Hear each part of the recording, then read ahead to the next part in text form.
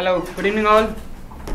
Sorry, we got late actually. Our driver went to some other place, some misunderstanding, so we got late. So today the agenda is firstly that I will present on deploying Magento on AWS with S3FS, and second there was some presentation by AWS Solution Architect, but somehow we couldn't make it happen. So today we will have only one presentation here. So before we start, I want to share something about the Magento meetup we started around 4 months ago. So the idea is to increase the Magento community in the Singapore, and the Magento developers can communicate each other and can share their problems, can share the knowledge, how we can do the things on Magento, depending on development also, and server related things, hosting related things, cloud, etc. So this month we proposed to have the AWS centric one. Also in the last month we organized the Microsoft Office. This month we are going to organize AWS, so we thought that it's a good idea. And as I'm working in Renosys technology, and we also worked a lot in AWS, so we want to share something how we utilize the AWS. So let's start it.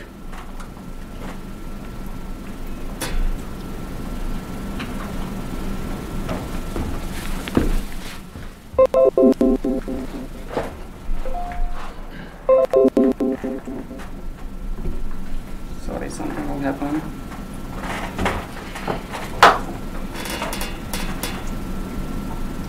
Yeah.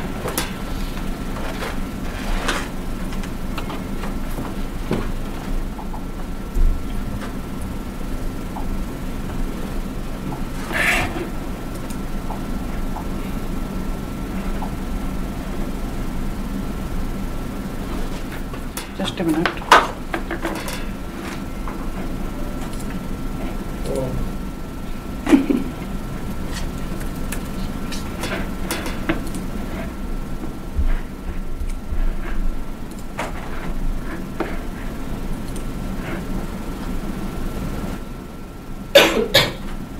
Built-in security feature because you move the office from Microsoft down with Amazon. Damn, probably. Is watching you. Okay, I should not go to full screen. Let's do in the presentation directly. I should continue here, I suppose. Okay, so here's the agenda of this. Why AWS? I will firstly brief about the AWS also, why we should use AWS, and the second thing is the auto scalability. How you can make your architecture scalable so that can handle unlimited amount of traffic, and you can how you can organize the resources in the AWS architecture. So I will share with that. So firstly, you may be already aware that AWS is very big. It's around 45 plus services already in the market, and as per your need you can utilize the services, and AWS is very flexible. You can just use the services which you want. The services which you do not want, just do not use it. So you just need, if server, you just use EC2 service. If you need storage, you just use S3. Even you can use your other hosting providers, and combined with that you can use the S3 storage only. So every different services is flexible and independently isolated from each other, so you can utilize the power of services. And if we talk about general purpose application, web application, including Magento, you do not need to use so many, only 4 or 5 is enough to use. So let's briefly see what services we can utilize in a general web application system. First is EC2. EC2 is Elastic Compute Cloud. It's you can say is an operating system. Here you can run any operating system, and it's virtual machine on the cloud. Second is RDS. RDS is Relational Database Service. All you know that AWS is infrastructure as a service, but on top of that RDS, because in infrastructure as a service you have to manage everything at your end, but RDS database, they are providing the managed service. So within the RDS, it inbuilt have backup system and or update system. So RDS is most widely used whenever we use the application And RDS provides some database like MySQL, MS SQL, Oracle, and PostgreSQL, and Aurora also. It's their database. So these kind of database you can use and can utilize. Next service we want is S3, simple storage service, to store the user content and keep the user content outside of your server, so you can have scalability at your instance levels, the application layer. You can have capacity, and keeping S3 outside is safe.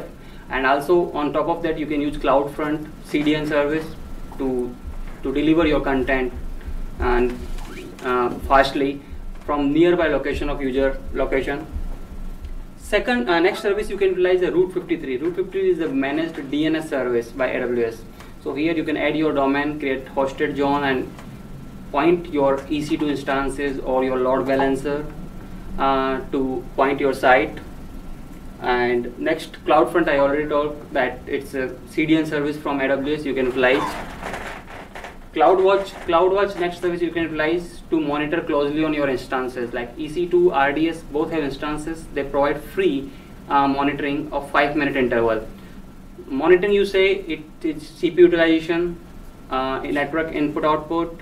You can monitor those at 5-minute interval freely. But if you use CloudWatch extended facility, there is this facility to utilize at 1-minute interval at some extra cost. So depending upon that, you can take some actions, like you say that if CPU utilization is higher than 80% for such amount of time, take this action.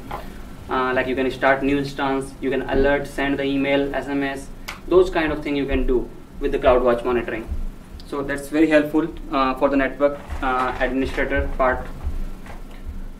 Next service, you can use the elastic load balancing. Elastic load balancing you have to use if you want multiple instances of your application that can handle the load. So I will share more about this later. Elastic Beanstalk, yeah. So we see it's infrastructure as a service, but Elastic Beanstalk is you can say it's a platform as a service they are providing. So in this, it do the provisioning of resources. You can set up the resources type, and it will start the resources for you, monitor those, and you can do everything like you can do as a platform as a service. And you can utilize your custom AMI also, even in that case. But it's a mixed model actually. So it's not need they are providing OS. There is many AMIs you can select, but if you want to change those AMIs, you can just add your custom AMI where you can set up your operating system like Linux and setup of your tools like OpenOffice service, whatever you want to run. So you can utilize that. So it works with Elastic Load Balancer closely, and EC2 S3 also. So these are the most important services which you can see in a general web application system. Yeah, there are many more we can utilize, like there is for storage only we have the Glacier. For like for the Lambda is there, for the mobile testing is there, like mobile farm I suppose. There are many other services we can see. Now I want to share about how to think a scalable point of view, how to think from a scalability point of view. Starting from single box, like you see only one EC2 instance we have, and everything is in single box. Like you have the OS there, you have your Apache there, you have MySQL inside there, you are storing your user content there. So everything in single box. With AWS you can use this like similar to any shared platform or other platform. So we start from this. The user is directly hitting your server. This diagram is actually as per the AWS architect. So regions. AWS is divided into the regions. That's their main data centers. Within the region, there can be multiple availability zones that are connected using LANs or some other thing. Probably they share around 5 to 10 miles distance within a region. So around, I think 8 regions we have, including Singapore, North Virginia, North California, Sydney, and others. So see, firstly, this is a single box. Now think from scalability. If you cannot scale it, so adding the services, I will add the more services. Like first I added the RDS service. keep out your database to RDS. If you are using MySQL, PostgreSQL, Oracle, you just keep out into RDS. Set up RDS, import there, and connect your application to that RDS directly. There is a lot of security also implemented, so you can set security group rules like only your EC2 can access to the database, because you do not want to access your database from other side. If you're working in a company, you want to access RDS from your company network, you just set up the IP address in the security group of RDS, and only your company network can be able to access your RDS. Those kind of security you can see. Now think more, you can add the S3 bucket for your user content. Your application is one, but after that, if it launches user edit like profile, they are uploading profile images, you have product images. So you can store those into S3 bucket. So then your load will be also less, like your static content, even JS, CSS static content you can offload to S3. Later, if you want more scalability, you can add a load balancer there, and with the auto scaling policy. Auto scaling policy you can set up as per your application nature. Like you want, like if your application is running, your EC2 instance is running 70% or more load for less or more than 10 minutes, start another EC2 instance. So because you can start now you can start many other instances, because it is not depending upon anything. It's just a pure application now. Database is outside, storage is outside, user content is outside. So you can scale here at this level. So you have to start a load balancer. So the load balancer URL will be connected to your DNS. So whenever someone will access your domain, it will point to the load balancer first, and load balancer will see to which server the request should be served. So you can see this way you can make your application more scalable. If you want more scalability, you can do your deployment to 2 availability zones. So if even due to natural disaster, if one availability zone is down, or some hardware failure, one availability zone is down, still there is one more availability zone where your servers is running, and you will never let your application down. In this case, you can also have master and slave database. One database you can make master, and secondly is the slave database. You can use read replica concept also. It's up to you how much scalability, how much fault tolerance, disaster recovery you want. It's just a start, so you can see. Adding more services to this, you can use on the S3 bucket. I say you can use the CloudFront for CDN for fast delivery of content. You can use other services like CloudWatch, IAM to manage finally on your resources. If you're working in a group and want to give access somebody for S3 only, for EC2 only, you can control those. ACS service you can use for its email service. You just get an SMTP, utilize that, and start sending emails. Just like the SendGrid you generally use, or Gmail SMTP you use. So this is the planning or you can do to make your application scalable. So this was general public application. This applies to Magento also. This applies to general public application also. If we talk about specific to Magento, you maybe all know about the Magento. It's a big e-commerce platform, and many sites are hosted on that and running. And in Magento, we have a media folder where all the product images resides. If there is users, profile images reside there. So only the media folder is the one which is user content after the application. So the application is Magento. So you can host your application in the EC2 instance, but media is tied with that. So media need to be there. So either you can use S3, but you have to do some programming, coding to make whenever user is uploading in the backend some product images, it should go to the S3. There are a couple of ways we can discuss, but today I will focus only on using the S3FS, and I will tell you why. Because if you do some coding efforts, it will take time, and if you utilize S3FS, so let me share what is S3FS. S3FS is fuse-based file system. Fuse, it means file system in user space. It's a technology which allow any user to create its own file system without going into kernel detail. So you don't need to modify kernel, you have a file system. So you can just create a folder, mount any drive. Generally it supports like S3, Google Drive also. So this is a fuse based file system where there is a library S3FS, and in that, using that library, you can mount a S3 bucket to your local folder. So what we are going to do is we will mount our bucket to the media folder. If you mount the media folder, it means whatever is in the bucket is in the media, or whatever we upload in the media folder, it automatically goes to the bucket.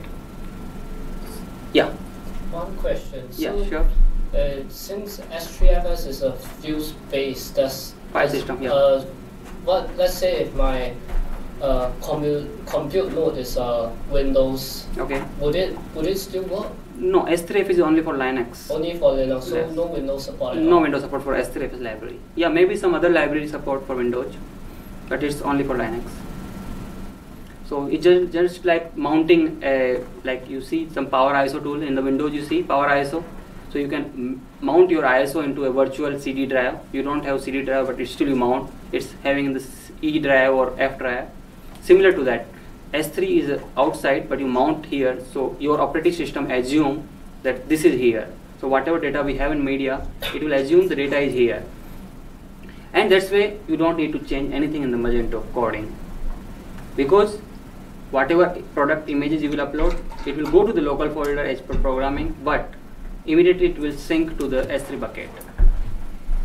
So why we use S3FS? Because you can use for media folder, and it's scalable, because keeping outside the media folder then you will be able to scale your EC2 instance. Like then you can start 2 EC2 instance.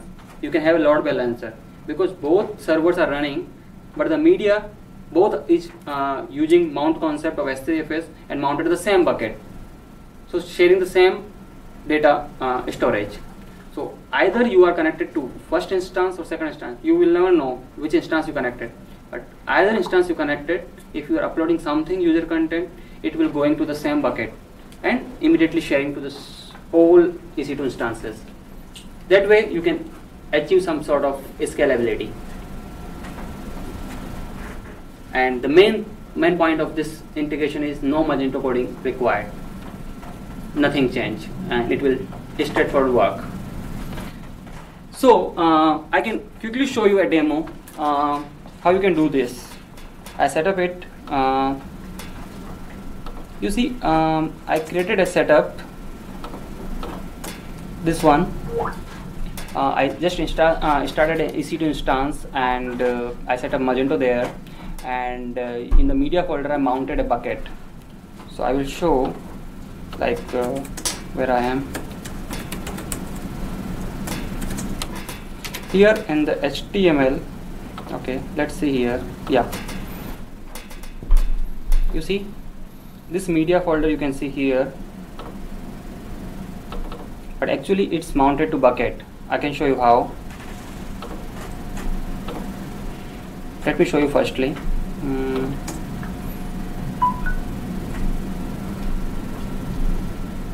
So you mount it and then later on you do a soft link over? No, once you mount it, it's linked automatically. Oh. It's automatically linked. Let me show you the demo. So later I will mount or unmount also. Will show you. So you see, I have file here, a screenshot, and this bucket I mounted here. So you can see these files are. This is the Renosys demo bucket. I mounted into the media folder here. So catalog folder, customer folder, I already have here. So I can delete one file here, like if I delete this screenshot from here,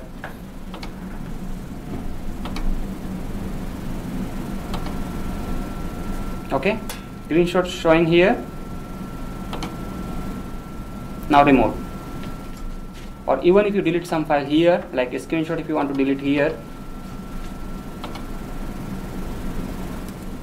it will delete from here. This screenshot will be removed. You see, this screenshot is removed from here. So you see, this is the media folder. Here you have the catalog product images. So whatever image will go here will automatically sync to the S3 bucket, and this way you can have multiple Magento instances. And how I do it, you see, this is on the Git already, S3FS, and it's very easy to install actually. If you go here, if you started the Amazon default machine image, it's based on CentOS, so you can use the power of yum install. So you just have to install some prerequisites which we need for S3FS to work, and later you can clone S3FS from Git repository directly, and there is a couple of commands you can see to make it install. And once it install, you will need to set up your password file. So generally I prefer we can have the password file, the passwd file at some location, and in that you have to give your account access key and secret key. You can create this access key secret key by IAM role. You go to the AWS console, and you can create your user role and have your secret credential keys, which I already set up, and just it's there. And there is one command which you can utilize. Let me see the command I noted.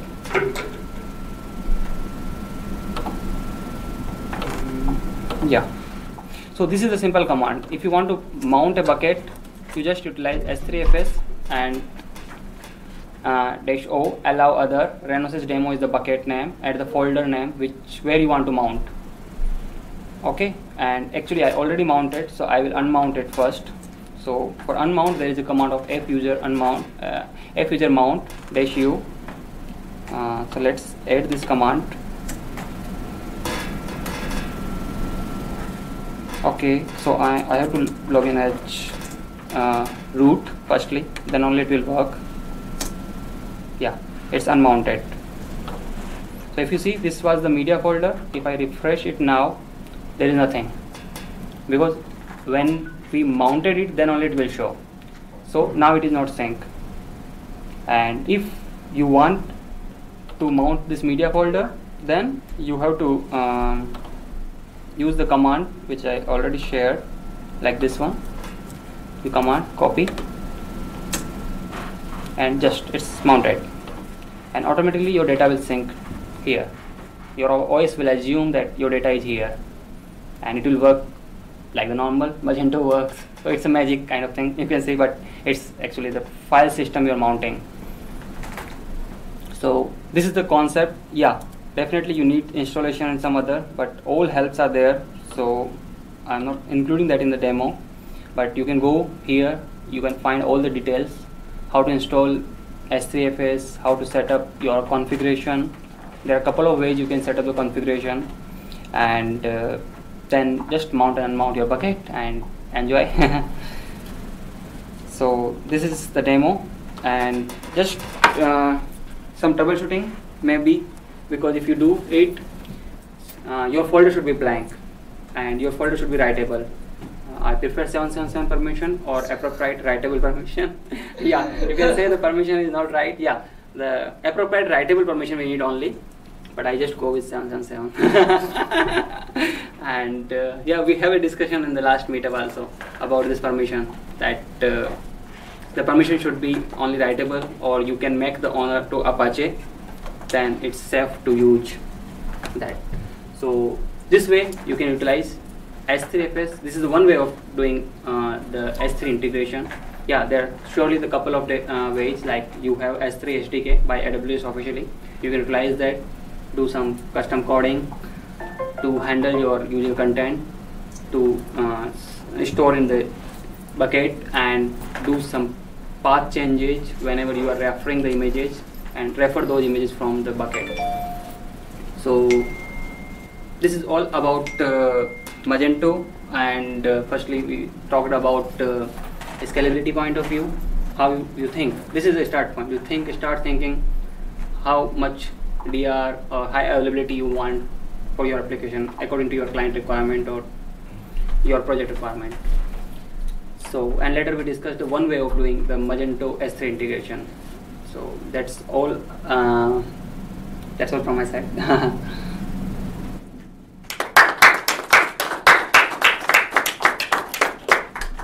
Yeah. Any queries? Maybe I talked a lot. I have a question. Yes, sure.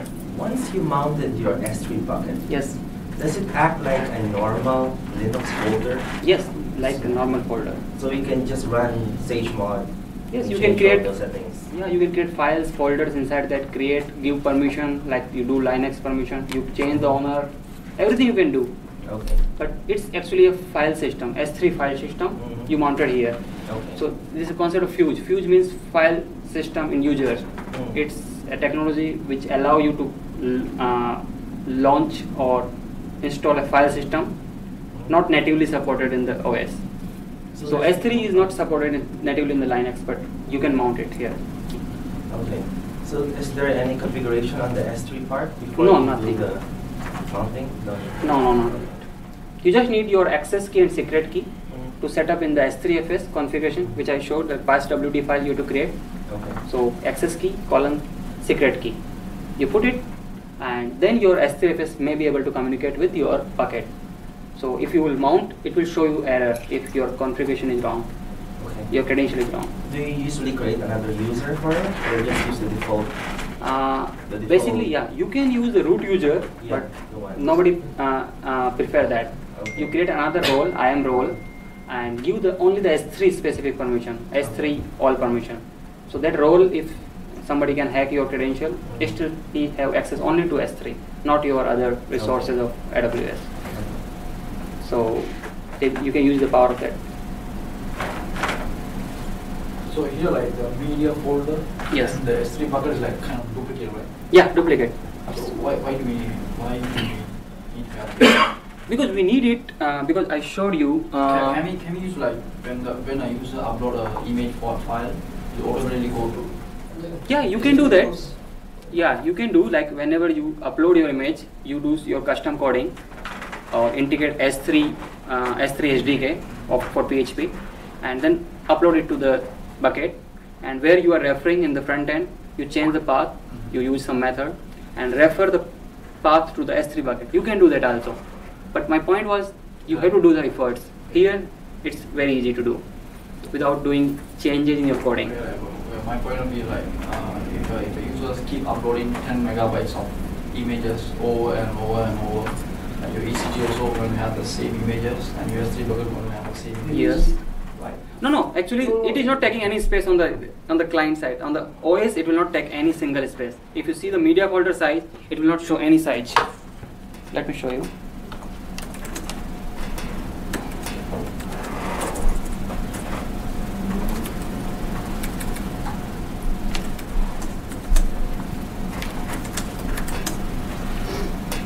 Yeah. If you see media folder, it's 0 size. It will not take any single space here. It is just a reference here, Okay. not storage. I thought like going to have a both side bandwidth. No. It's not. Amazon will bill you. Internally, even it's not downloading the files. It's just giving the reference. So if you access it, then it download and cache it on the local OS. So if you want to access again, it is in the local OS. So it's fast. But whenever you access first time, it creates the cache. Okay. So if your site you mount it and you launch your site. So whenever user is accessing your product images, it's downloading to the OS, or no matter which OS, because you have multiple OS. You can have, like using this, you see, you can have multiple OS EC2 instances. So it will download the image. Each user will access them. So this one, like you can use it for other applications. Definitely. For WordPress also you can use. Drupal also you can use. As long as you are having one single folder of user content. If you have multiple user content folder, you can utilize multiple buckets. You can have multiple buckets, mount them multiple times. You can use that kind of thing. Yeah. I have a question. Yeah, sure. What's the minimum EC2 instance type do you think if I just want to have my Magento in one EC2 instance, what type instance would be the minimum that it could handle that Magento? Because it's like you want to do in the production or just for your development? For production. Production. Yeah. Production, at least you need a small instance, 1.2 gigabyte RAM, I think, for a small instance.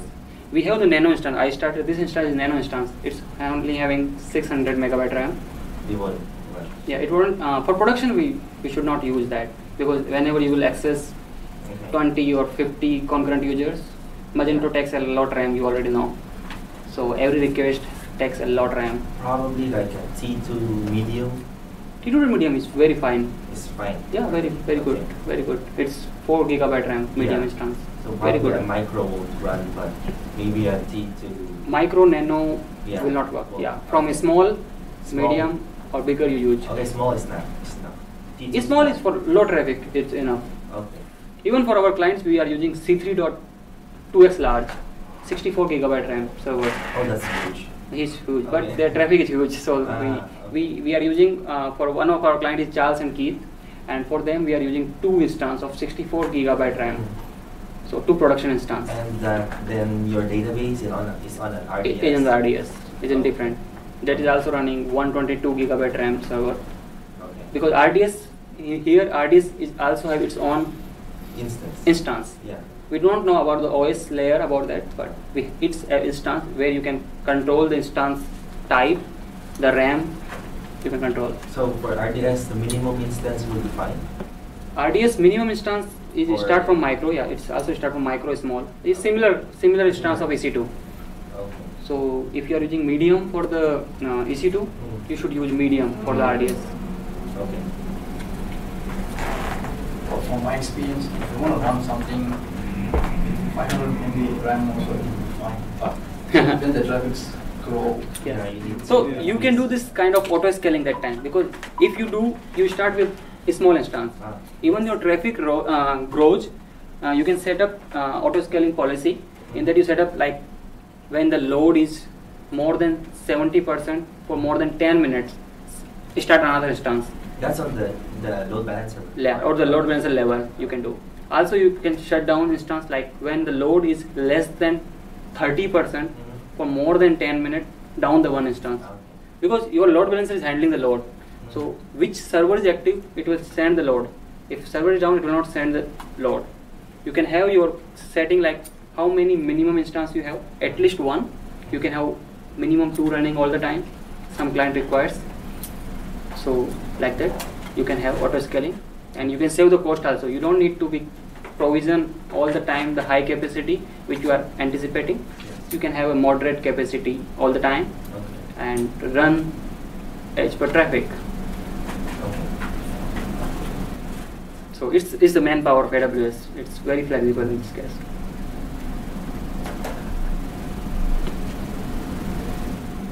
Any other question? Oh. So other than AWS, have you posted your Magento applications in DigitalOcean? It's not cloud, yeah. I know, but Yeah, we have many other applications on the dedicated or shared hosting, or and even on the Azure cloud. If you talk about cloud, we host on AWS, Azure, Google App Engine, and if client budget is not so high, we can use the shared hosting or dedicated hosting.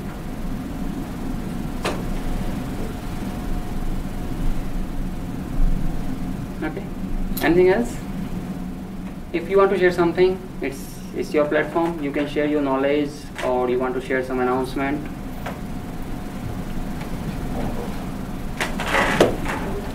Okay. Thank you. Thanks. And thanks AWS for